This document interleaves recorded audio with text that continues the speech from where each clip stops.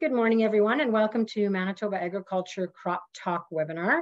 If you have any questions during this presentation this morning, please type them into the Q&A icon on your Zoom toolbar at the bottom, and we will get to them at the end of the presentation. This webinar is being recorded, and you will receive a link to the recording. Thank you. Go ahead, Lionel. Thanks, Lori. I'd like to welcome everybody to the April 12th edition of CropTalk, and I guess welcome everybody to our spring crop talks. We'll be starting today. We'll be doing a weekly one. So every Wednesday we'll be going at 9 o'clock and run for about the hour, and we'll hopefully be keeping you up to date as to what's happening in the field and different things that our specialists and agronomists are seeing out in the field, and answering questions as we go through the growing season.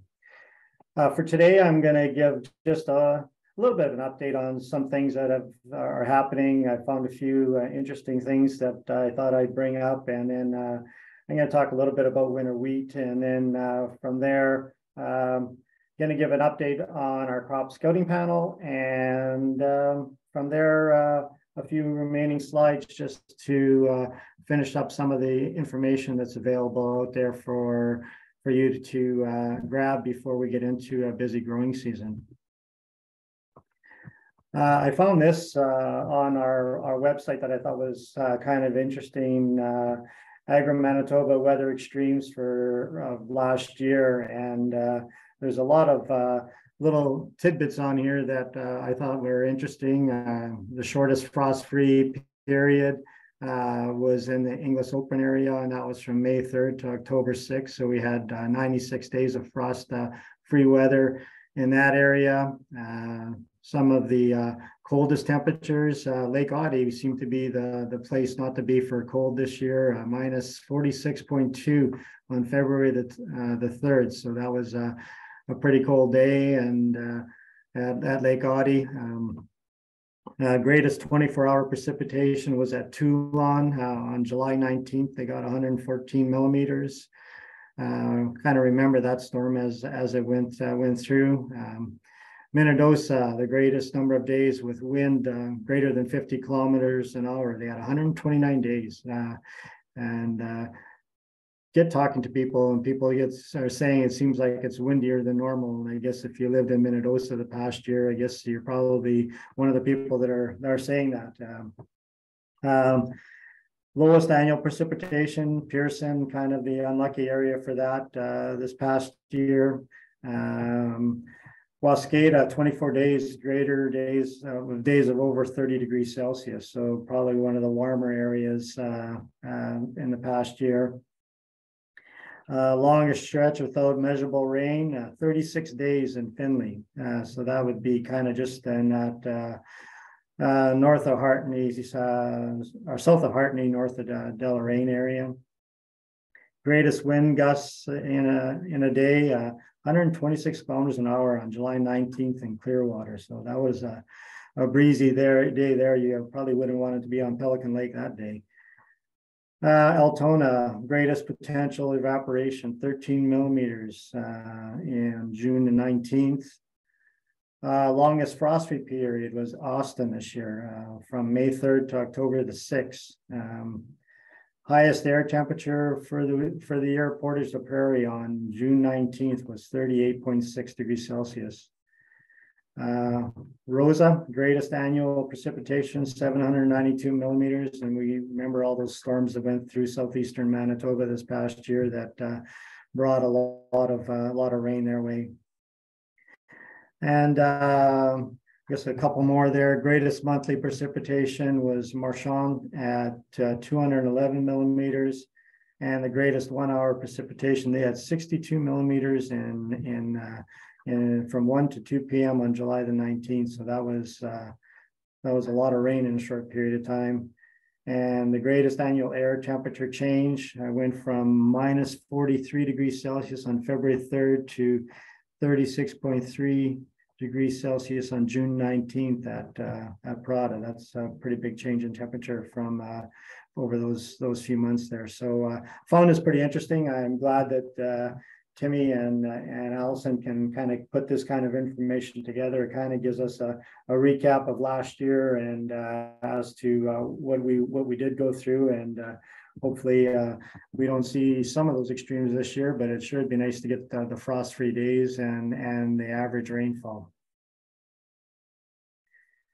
So from there, I'm going to just talk a little bit about the winter wheat crop. I think it's time where we aren't too long from being able to go out and assess how the winter wheat and the fall rye crop is done through the winter.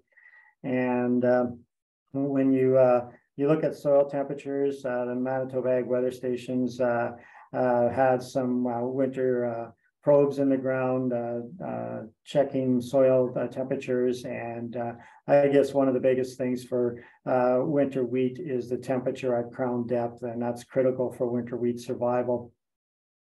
A lot of research is showing that the cold hardiness changes through the winter and spring, and the biggest thing is the crown temperatures need to be minus 20 or above during the winter months to be successful for overwintering.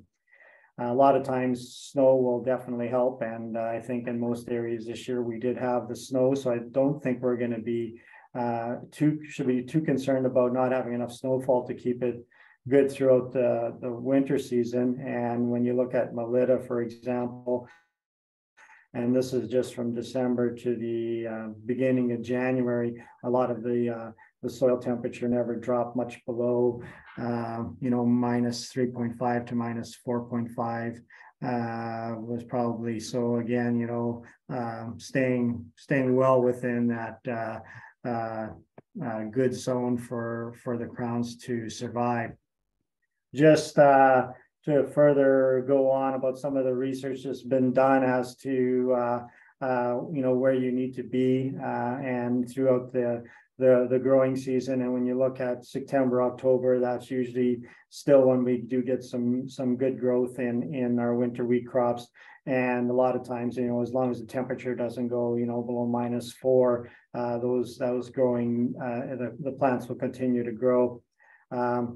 From November through till probably the end of February, beginning of March is where you need that prolonged cover of snow cover, and trying to keep the crown in that minus 20 and under is where you want to be. And if anytime it starts dropping below that minus 20, you do run into the risk of getting some damage to the crowns.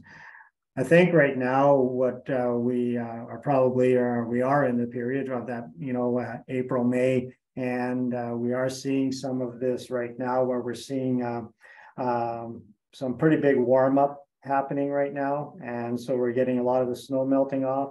And we've been lucky so far. Our evenings haven't got too cold. We're getting that minus 4 to minus 5 range. So I think we're doing okay there. I think the biggest worry we could have is if we start getting some night temperatures returning to minus 10 to minus 15, and we could see some spring damage to those crowns. So I guess it'll depend a little bit on the next little while here.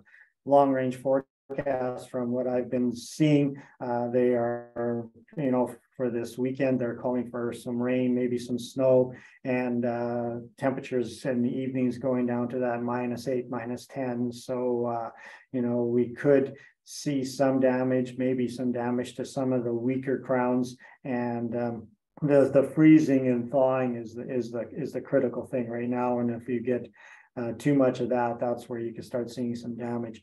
Biggest thing is once the winter wheat breaks dormancy, and if you get days like today and yesterday where we're 14 and 15 degrees Celsius, and the winter wheat breaks its dormancy and starts to grow, then and then we get the freezing, that's where you could get or start seeing some damage. Again, this is just showing some soil temperatures over the past while, from March the 20th to April the 10th, and seeing what soil temperatures have been doing in the southwest of Manitoba and kind of central Manitoba. And you can see a lot of the soil temperatures are sitting in that anywhere from that minus, I guess anywhere lows of -6 in some of the areas of the Southwest, to getting really close to zero, and the odd station reporting a little above, but a lot of them are still reporting 0 to -4 range.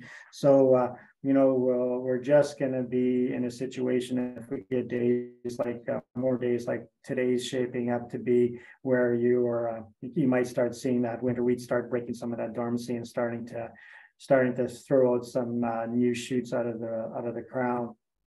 So what to look for when you go out there in the winter wheat is you want to see, and I put the arrows here, the red arrows showing new growth coming out of the crown, and you can see new roots developing, and that's a key right there, showing you that your winter wheat crop has made it through the winter and is going to start going. What I've usually found is fall rye tends to be a little bit more aggressive and seems to be a lot more winter hardy, and don't seem to be running into as many issues. And you can see these pictures definitely weren't taken this year. They were taken, I think, a couple of years ago, but and a little bit later in the growing season, not an April 12th picture, more like a end of April sort of picture. So I guess now is the time where you can start looking around and nosing around just to see what's happening, but you probably aren't going to see a lot of those new roots growing yet. Just a few notes.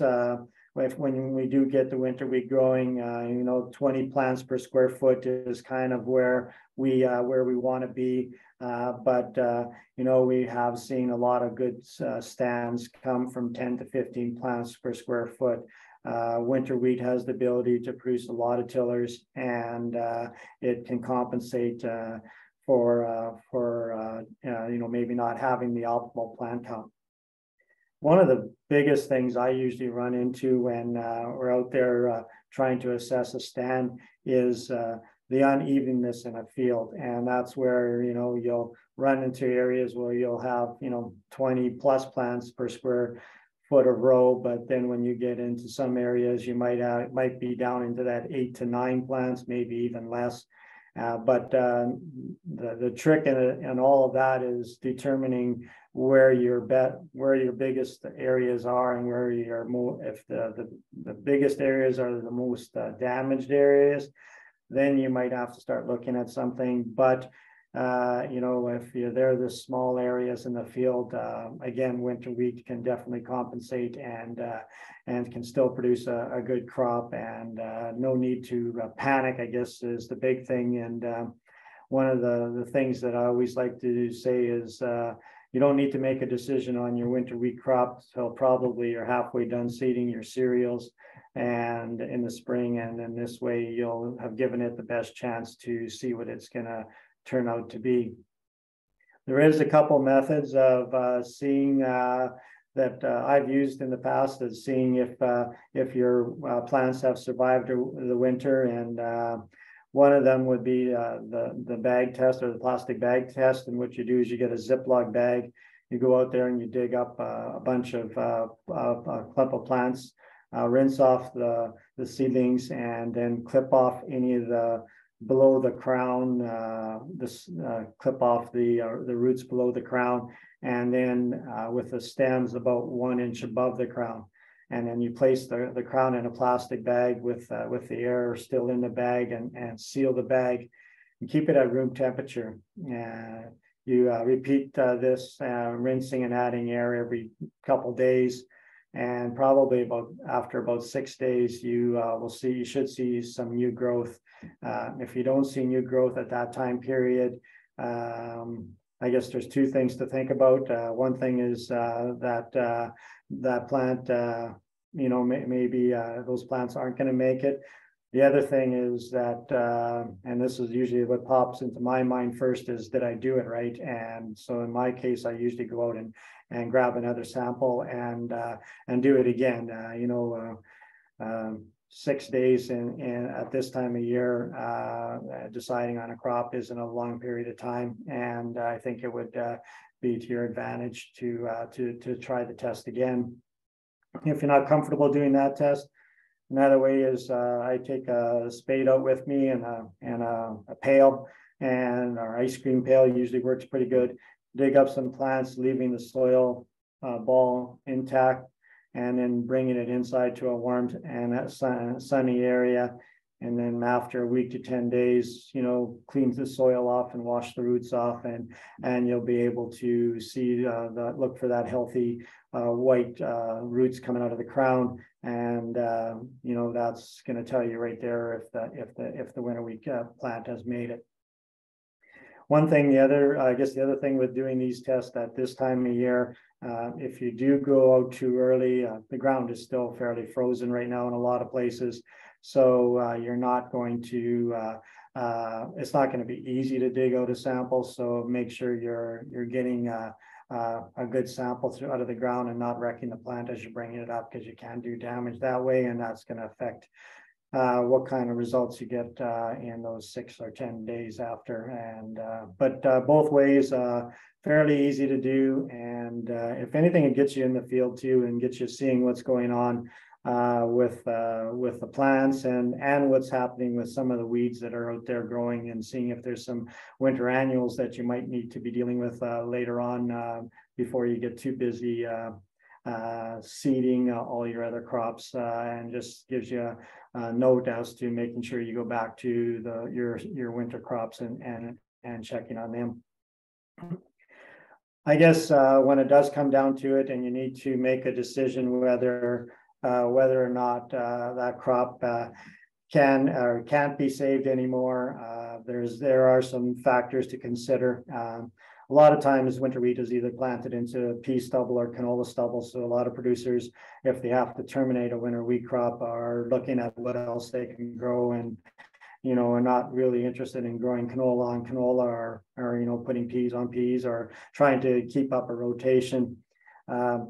One of the problems we do see with winter wheat, sometimes if you do plant hard red wheat into it, is a disease called wheat streak mosaic, and it's caused by leafhoppers, and they'll have a virus on them that they'll transfer from the winter wheat plants that do survive. Because when you do go to terminate that crop, you're going to have a lot of green material out there, because you may be got a 50 or 60% crop out there, so there's still a lot of green material, and the leafhoppers will be on it, and they'll when you plant your new crop into it, the key is to destroy the old crop, or the old winter wheat crop, and they call it a green bridge.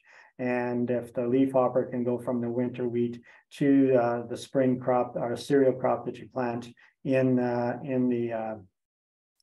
that field, they'll transfer it to the crop, and you can get this striping on the leaves, as you see in the picture there.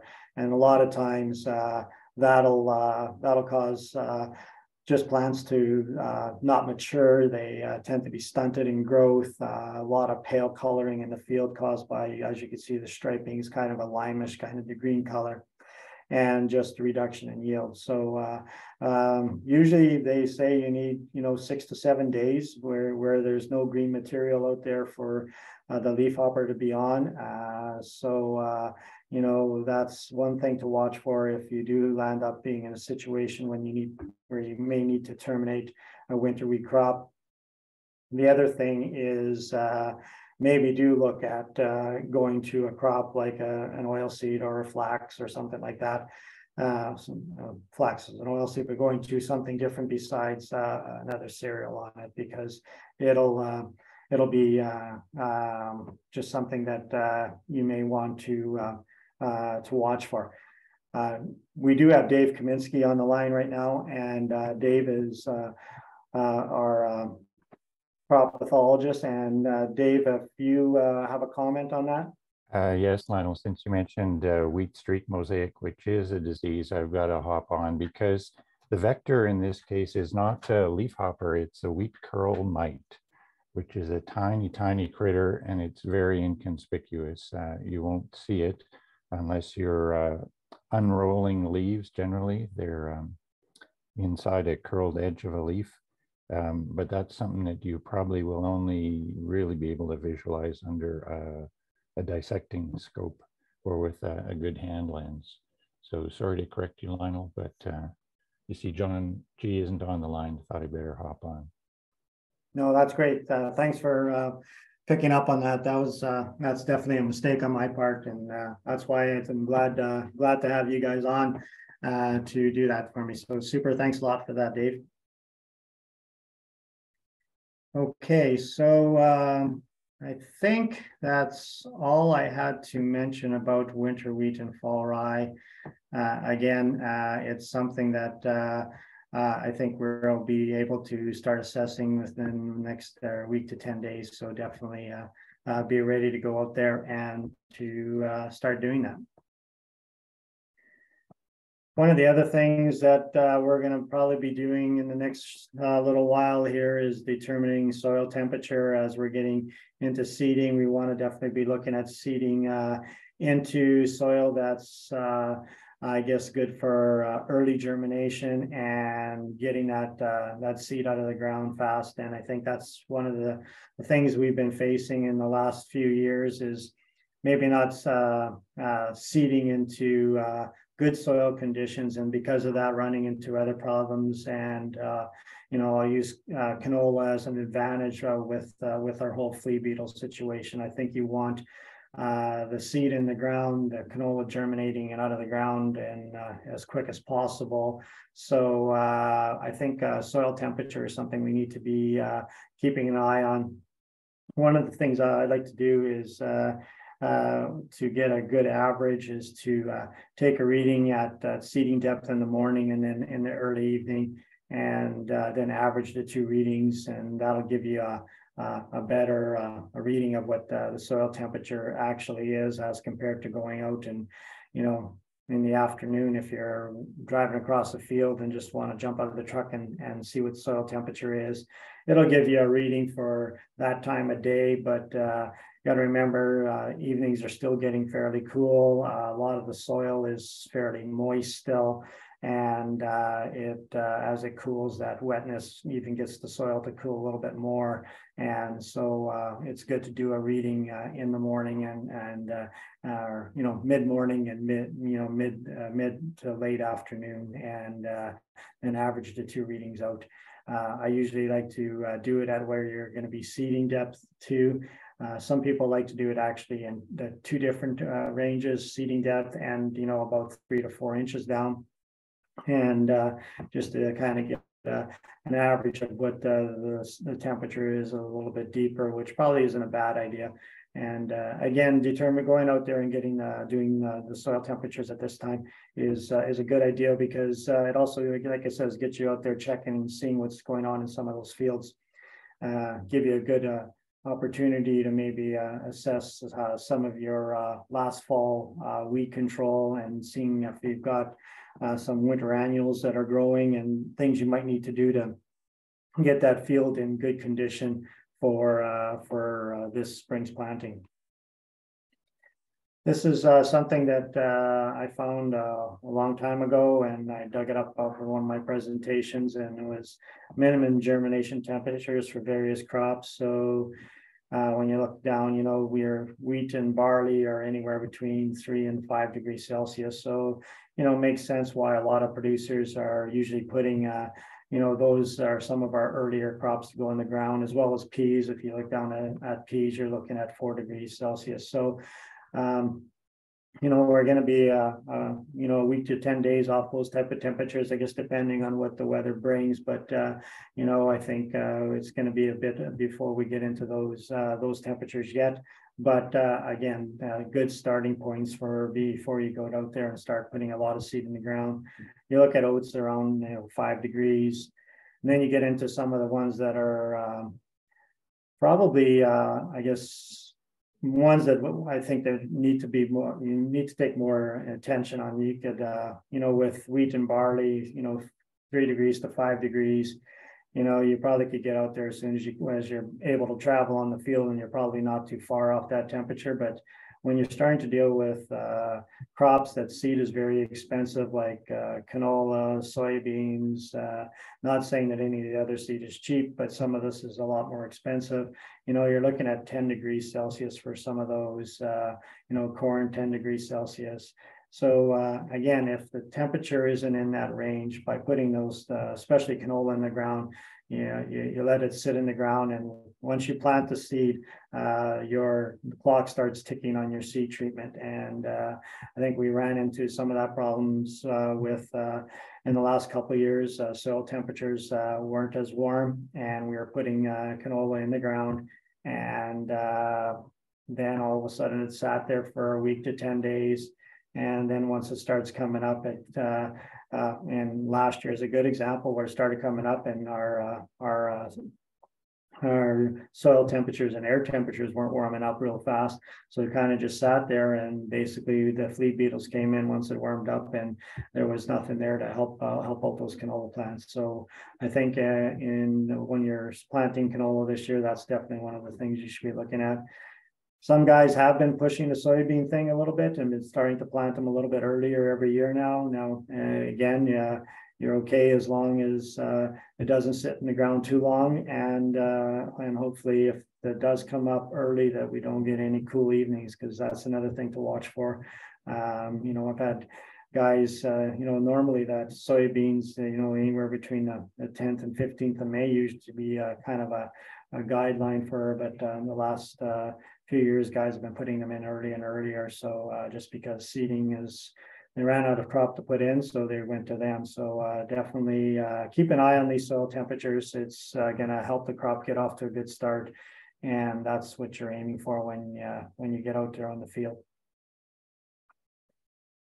Talked to a couple of producers the past week, and it was kind of funny because guys seemed to think that we were falling behind, and you know, it was getting late, and you know, we got way too much snow, and it's just amazing what a few days will do with some warm weather. And now guys are saying they're not going to be ready to get out there. And I just thought I'd put this one out. This is information that comes from MASC, and you know, planting days and relative yields to 100%. And when you look at where we are right now, you know, we're still, you know, probably good 2 weeks away from the 1st of May. So we're definitely not in any area where any of these curves will start to come down yet. So, you know, we definitely have time, as long as we're in the field. You know, that last week in April, first week of May, I think we're going to be just where we want to be.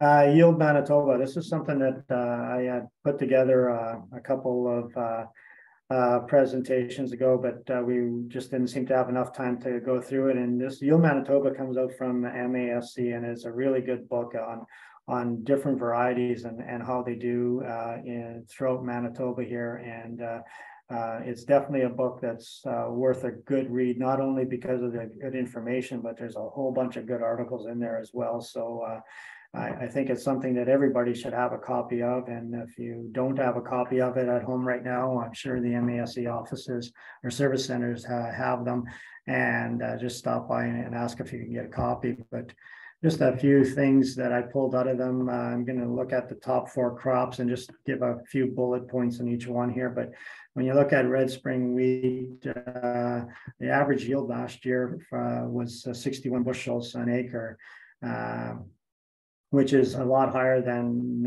our 21 yield, and but only 7% better than our 10-year average. But you know, again, showing that some of the varieties coming out are definitely have some good yield potential.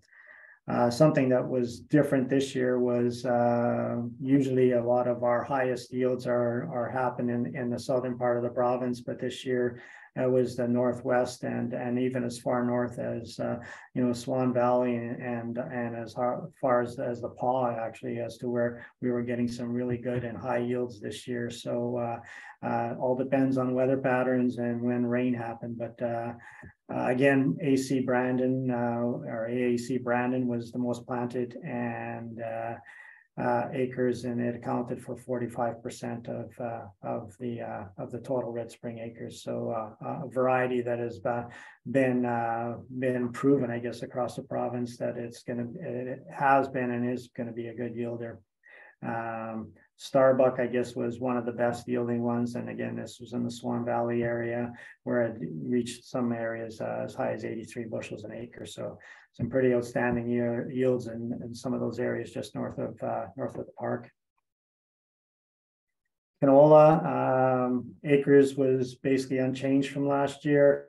Average yield across the province was about 41 bushels an acre, which is 10 years higher than 21, but only 1 year higher than our average. So, definitely did hear about some crops yielding a lot better, but when you look at it as a province-wide, we were about 41 bushels an acre. And again, some of our better yielding areas, again, they got it as Roblin Shellmouth with an average of 51 bushels on almost 70,000 acres, and the Swan River area, 47 bushels on 116,000 acres. So again, some pretty good yields north of the park this year. And we did have some decent yields in the south. But again, I think on average, again, I think it was just an average year. 41 bushel average is kind of just what we're all hoping for when we plant our crops. So it's, I think, yielded good, but definitely did hear of some yields that were higher than that. That's for sure. Soybeans, even though the acres were down last year, still was our third largest acreage of crop planted last year, which kind of surprised me when I was going through the information. I did think that it was our acres were definitely down last year, and but I guess even though they were down, I think because of that, we did get some pretty good yields. I guess we averaging yield was about 45 bushels an acre, which was up by 18 bushels from 21, and 3 bushels higher than our previous record of 42 in 2016. That could probably explain why there's been a bit of a renewed interest in soybeans again this year. From talking to producers, I definitely see that there's going to be a few more acres planted this year, which is probably a good thing because it is a good rotation crop, and it also gives us a little bit of break from some of maybe the higher price fertilizer that's out there that maybe we can save a little bit of money on there, especially if you can get in that that 40 bushel an acre yields on it. I think it's a crop that a lot of producers are looking at again. And our last one of the top 4 was oats, and it was the 4th most planted crop last year. The average yield was 120 bushels an acre, and 8 short of a record of 2017. Summit probably was the most popular variety. It was grown on 217,000 acres. And it averaged 126 bushels an acre. There's a new variety, just a numbered variety that was sown on a few acres that did get up to that 160 bushels in the Roland area. And there was another, the Louise municipality did average about 145 bushels an acre. So we're definitely getting to be a province that can grow a lot of oats if we put our minds to it. And I think that may have reflected a bit right now in the market because the price has definitely dropped, and they're talking about large carryouts into this coming year. So I think it's a crop that definitely we can grow. I think we can grow it and really manage our nutrients with it. And maybe save a few dollars on some of our inputs, and I think just a crop that I think we've been able to develop pretty good in Manitoba here. So a crop that I think will continue to be growing.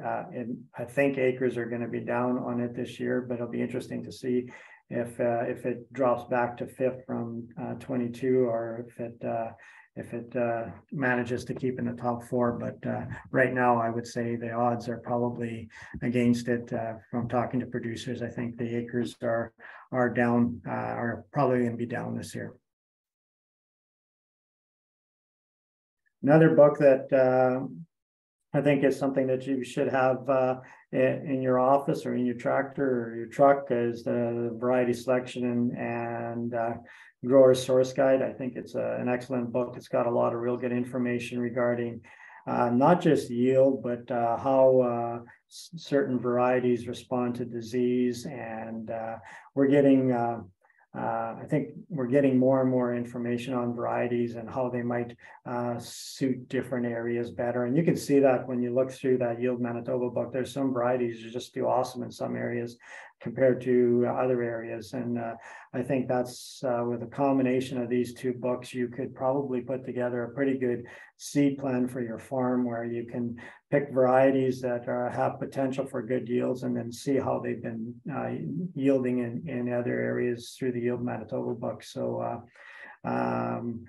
this book, I think, is only going to get better, because I think as we incorporate more of the disease research that's being done as to how different varieties respond to, blackleg or verticillium stripe or rust and oats, or even the use of manipulator for reduction in your stand height. I think knowing more about these varieties is important, and I think this is a good opportunity for you to be able to go through that and compare it to your farm, your area, and develop a good seeding plan. So another book I think that is good to have around. The big book is out. The Guide to Field Crop Production 2023 is out. It's available at your ag service centers right now. If you require a larger quantity books, or you're wanting to find out where to get them, like I mentioned, the Ag Services Center, or contact your local ag extension specialist, we can get you 1 to 10 to 15 copies if you need it. They're available. They're $10 still. So again, a good buy. The book is only getting bigger. So it's again, another tool that you need as we get into the growing season. There's a lot of new products coming out that are helping to I shouldn't say a lot of new products, but there's a lot of new strategies for fighting some of our resistant problems out there, whether it be kochia, whether it be water hemp, whether it be any of the weeds that are starting to cause more and more kochia, that are starting to cause more problems. I think if you have the guide, you can look through and you can see where maybe a pre-emergent product might be something that you could use to help to control some of these problems, or a combination of a pre-emergent and post-emergent. Again, that information is in these books, and between that and your local dealer or local agronomist, you could definitely put a plan together to get control of these. But now is the time to start looking at the book, because it's got that information, and we're not that far away from starting to look at weed control. And I mentioned this a couple times, and I just as you're out in the fields right now, now's the time to start looking at what kind of weeds you have out there growing. You'll be definitely seeing your winter annuals starting up in the next little while here, and you'll need to know and start making a plan for controlling them. Okay, so after that, I'm going to talk a little bit now about our crop scouting panel. We're going to have a few changes this year. I'd like to say a big thank you to John Hurd and Dane Fraze, as they're both leaving Manitoba Ag. I think one to retire and one to go on to bigger and better things, hopefully. I think John is retiring after several years, and he's going to be definitely missed within our group, and probably with a lot of producers and industry people that he's helped, excuse me, over the last few years, or last several years. And Dane Fraze, I think, is going back to the family farm and is going to be farming and starting his family. And so, again, I'd like to thank all these guys, or these two guys, for helping us out over the last while here. And I'm sure they're going to be around if we need to get a hold of them. They're not going to be leaving us totally out of the loop. So if we still have questions, maybe we'll be able to get their new phone numbers and talk to them that way. But I'd like to thank them for being on the panel. The environmental farm plan. It's online and has been, we've been talking about it most of the winter, and I think it's still something that as producers we need to keep on top of. So if you need to update your environmental farm plan or haven't done one yet, a lot of the new programs that are coming out require us to have this done, so it can be done online. It's actually a fairly easy process to do. If you've got questions, get in contact with your ag extension people, or anybody through Manitoba Agriculture, and we can help you find the right place to go, or even help you go right through the whole process and make sure you don't have any problems.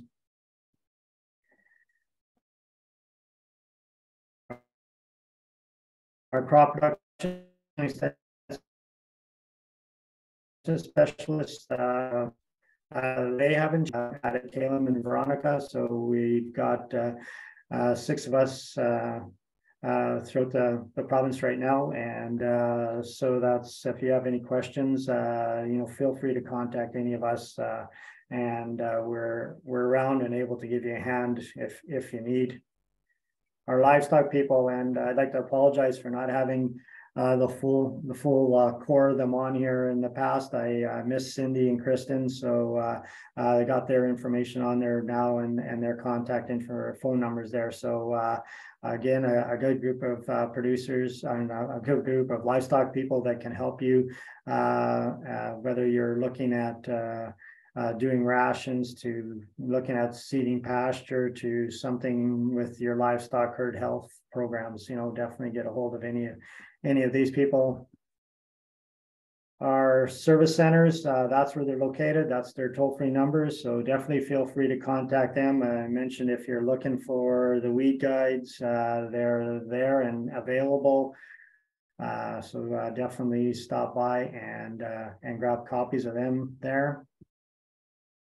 Our hay listing service, we may be getting close to the period where we may not see a lot of hay being moved right now, but there's still some guys looking, and there's still some guys selling. So if you got hay for sale, definitely get your information in. And if you are having problems with that, if you give Lori a call or send her an email, I got her information at the end here. She could definitely give you a hand. Her and Aaron actually are probably on the 1-800 line as well, so definitely contact them there. And there's our information, mine, Lori's, and there's the 1-800 number. So if you got any questions, please feel free to give us a call. And I guess that completes the Crop Talk for this week. And join us next week, April 19th. I'm guessing on that date we'll be about a week away from being in the field. So hope to see everybody again next week, and thanks for attending.